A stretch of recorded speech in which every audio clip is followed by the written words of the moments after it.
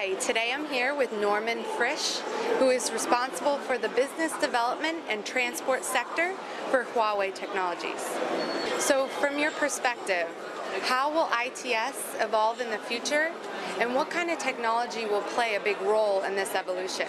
I think the ITS started off with a very controversial, very many different technologies, dedicated technologies for each and every subsystem. What you now see in the technology is more a trend to migrate, to merge into a single technology, to make things simpler. In the past you had dedicated systems and each of them were independently worked on. You had to have operational costs, experts to maintain them. The trend is much more going into a universal system, running and coping with all of the different requirements from the transport sector and transport them from A to B. As a key technology in that migration, we actually see LTE, long-term evolution.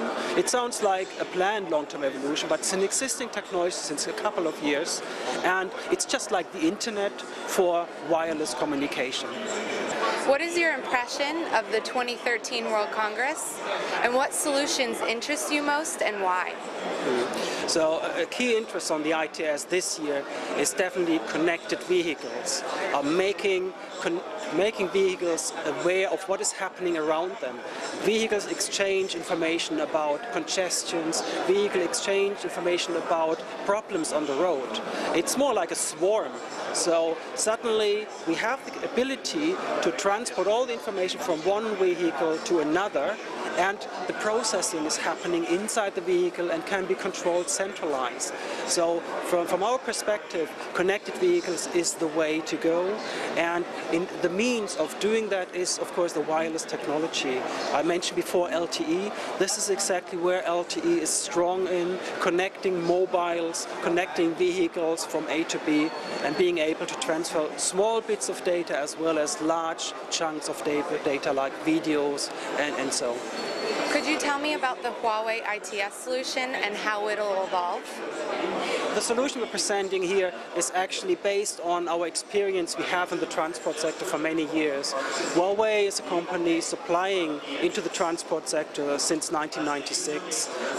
We have started with transport sector in the railway area, but now we are supporting and supplying our technology into aviation, into ports, of course the rail transport, and also in oil platforms.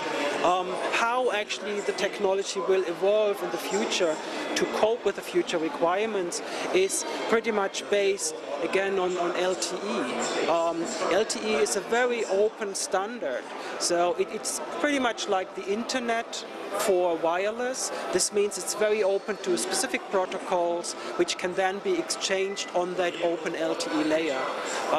So what we are doing here, and this is part of our presentation here at the exhibition place, we show how LTE is being used on airports as a trunking system, and then right next to it we show how LTE is actually being used to support video surveillance functionality, so where you suddenly have your cameras connected to LTE without a cable along your airport or along the railway line.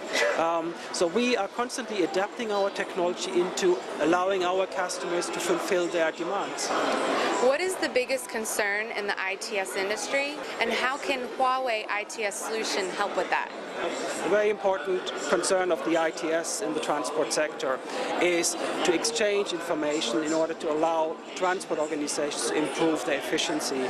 This has to do with transmitting information about actual location of devices, transmitting information about congestions or problems on the lines or in the processes. And the other side, another concern is of course security. So how to achieve security on a means which is affordable. Also there, ITS has a very strong role in transmitting information, transmitting video surveillance from passenger locations into control centers. ITS is definitely the tool to deliver and improve safety and efficiency of these transport organizations. Norman, thank you for joining us today.